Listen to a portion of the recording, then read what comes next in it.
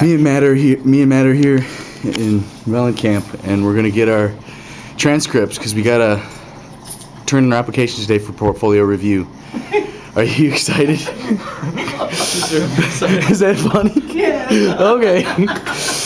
So Tim, I went into to get my transcript for school today so that I could submit for portfolio, and I couldn't because I have a hold on my records. So I went to the bursar's office and asked him if I could get it transferred from my stuff from my financial aid from next semester, and they said I can't because I'm on probation from a class that I stopped going to, and so I wasn't able to get a transcript, and I can't submit for portfolio.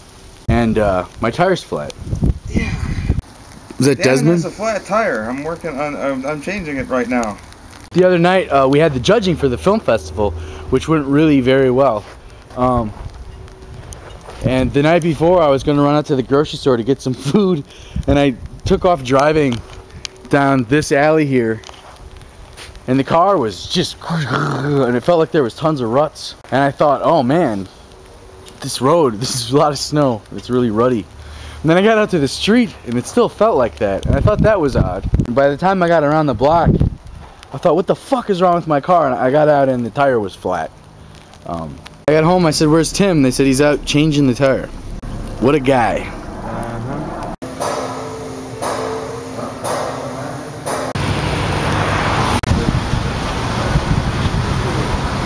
I like it because if you go to Leon's in the middle of the winter, your ice cream doesn't melt at all. Usually the fudge melts your ice cream, but when it gets this cold, the ice cream freezes your fudge.